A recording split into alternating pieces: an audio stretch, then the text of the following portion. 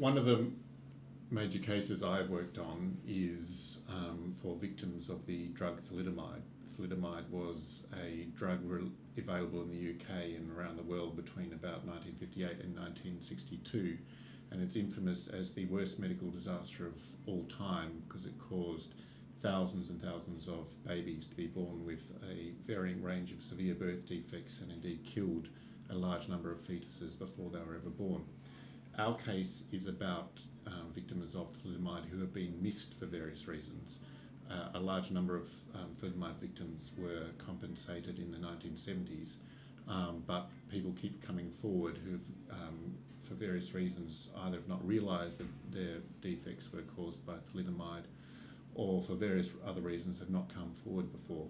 And we are bringing a case against the manufacturers for those people.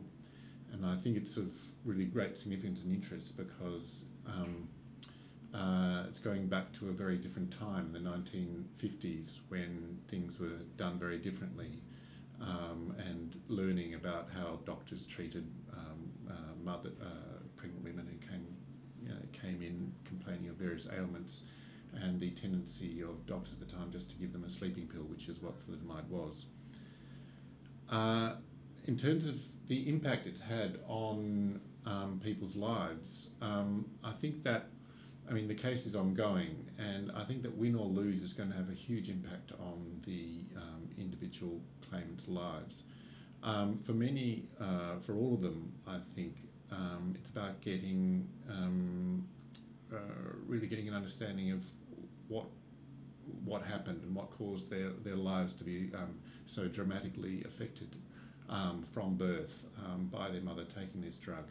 So I think that even for those claimants who lose, if indeed any do lose, it will have been a cathartic process for them in investigating and taking forward a resolution of what happened to them.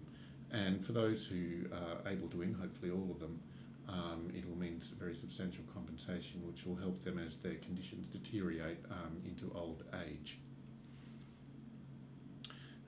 Final question I was going to address is what changes in civil procedure I would advocate. And the number one change I would advocate for civil procedure is the introduction across the board in the UK of a class action regime. Until recently, the UK only had a regime of group actions and did not have a class action regime like in the US, Australia, Canada and other countries. Recently, the Consumer Rights Act of 2015 introduced a class action regime for competition law cases only. And I'd like to see that brought in across the board, because the problem with group action regime is it's very hard to bring claims for large numbers of people who have small losses, but who may have strong claims. And the small losses mean individual claims are usually uneconomical. However, a class action regime means that a single person can bring claims on behalf of the entire group of affected people, and it can therefore make it possible to bring a litigation to fight it properly and gain compensation for a large group of people who may only have very small losses. So I was asked to tell you something about how the reforms that have already gone through have impacted on us, and the ones that are most significant for us are those which were introduced as a result of suggestions made by Lord Justice Jackson, and they eventually made it into the Legal Aid Sentencing and Punishment of Offenders Act 2012, and then we call that, in a catchy phrase, LASPO. And the two things really were things which affected the no-win, no-fee agreements and the way that those kind of claims operate. Previously, the success fee on the conditional fee agreements, the no-win, no-fee agreements, and the premiums on the insurance were recoverable from the other side if you won. And the changes that were brought in effectively meant that from the 1st of April 2013, it was no longer automatic that you would get all of the costs paid by the other side, and some of the costs may in some circumstances have to come from the people who had successfully taken the case. And the second main change was that the insurance that was taken out by claimants in case they lost and had to pay the other side's costs. That insurance, which previously had normally been paid by the party who had lost the case, would no longer be paid at all by that party. So those are two potentially quite difficult issues for us, given that the vast majority of our cases, in terms of corporate accountability, cases brought in other jurisdictions, are brought on these conditional fee agreements, these no-win, no-fee agreements. It's difficult still, even though those changes came in 2013, it is actually still quite difficult to assess and to gauge what impact those changes are going to have in the long run. Some of those changes are obviously things which we are having to take into account when we're looking at new cases. But I think it's probably too soon to say exactly what impact they're going to have in the long run. I think in 2014, Lord Justice Jackson himself wasn't really sure what impact the changes overall were going to have. What we can say is that there's certainly no reduction in the demand for our services, and we're not noticing that there is a dramatically different way in which we approach those cases. Hi, my name is Paul Dowling. I'm an associate solicitor at Leigh Solicitors in London. I'm going to address a couple of the issues that you've raised, the first being an important case in which I've been involved, and the second is an area of substantive law that I would choose to change. The case that I've been involved in is a claim on behalf of, it's against a former BP subsidiary in relation to alleged damage caused by the construction of an oil pipeline. We acted on behalf of 73 farm owners, families, who alleged that the pipeline had caused widespread damage to their properties, including soil erosion and sedimentation of small streams and water sources on their land. They said this caused losses of income, but also impacted significantly on their traditional way of life. Domestic water supplies were allegedly destroyed, and land available for crops and grazing was reduced, making subsistence farming less viable for them, since this requires large areas for crop rotation and field rotation. The defendants in the case argued that any damage on the property was caused by poor farming practices on the part of the claimants, including deforestation, overgrazing, and short crop rotation cycles, which cause the soil quality to gradually deteriorate. The defendant also argued that the pipeline was constructed, owned and operated by a Colombian joint venture company, Ocensa. The claimants contended that BP was liable under right-of-way agreements entered into with the farmers, and that it played a key role in the construction, including commissioning the environmental impact assessment for the project and managing the construction process itself. Now, the judgment in that case is due imminently. So, this leads me on to my second issue which I wanted to discuss, which was the area of substantive law that I would choose to change if I could. And that area concerns the principle of limited liability and separate corporate personality. Now, experience of the BP case, alongside other cases within the department, calls into question, in my view, the continuing appropriateness of the application of the principles of limited liability and separate corporate personality to multinational enterprises and corporate groups in the context of civil claims for damage caused by their overseas operations. The principles of limited liability and separate corporate personality permit multinational enterprises to attempt to outsource risk to separate legal entities, which are often constituted and operating in developing countries with weak institutional structures for the enforcement of individual legal rights. The consequence of this is that multinational enterprises can seek to avoid liability by attributing responsibility to locally constituted companies or by challenging the jurisdiction of the multinational enterprise's home court to hear claims involving the actions of their foreign subsidiaries. Now, limited liability is a universally recognised and accepted principle which is peculiar in that it grants shareholders unfettered benefits from investment in hazardous activities, while shifting the full burden of the risk onto involuntary creditors.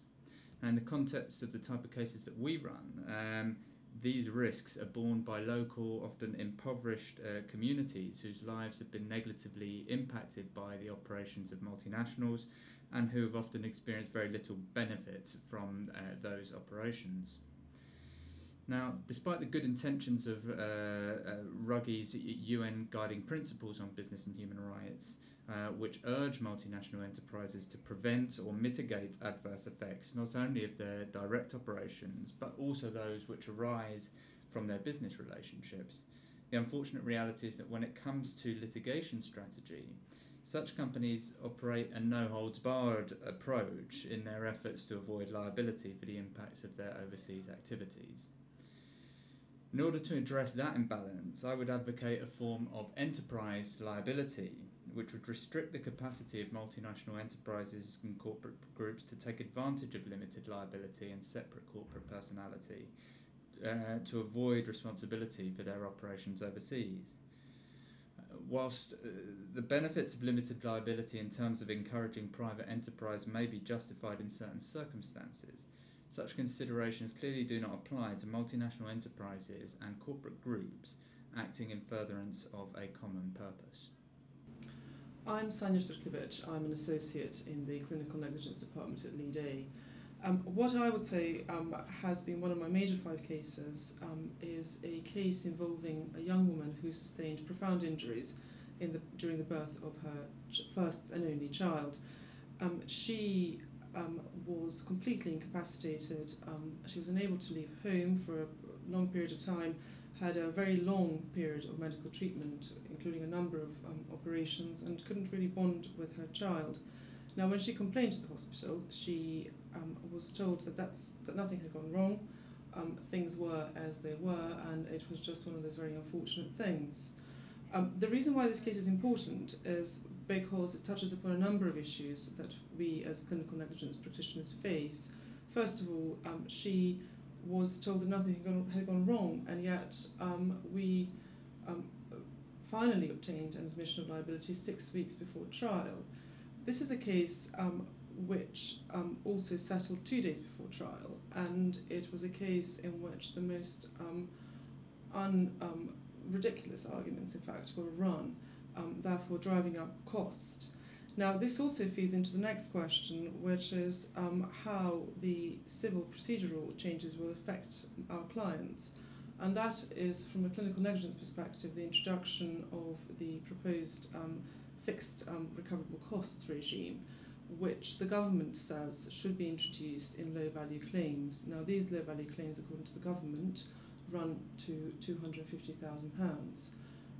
By no stretch of the imagination is a case that's valued up to £250,000 a low-value claim.